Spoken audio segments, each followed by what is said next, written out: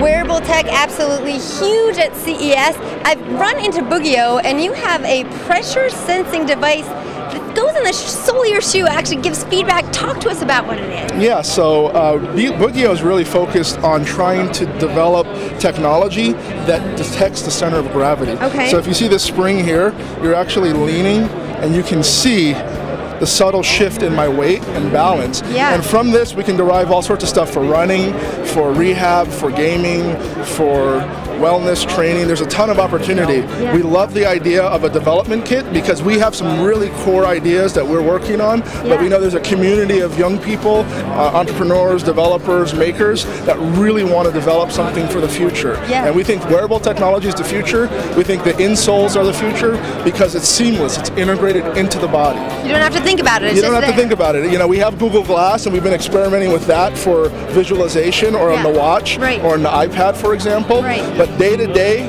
in and out, if you're going to live with wearable technology, it's got to be integrated and it's got to be seamless. I love it. Thank you for showing us. You're welcome. Boogio here at the 2014 International CES.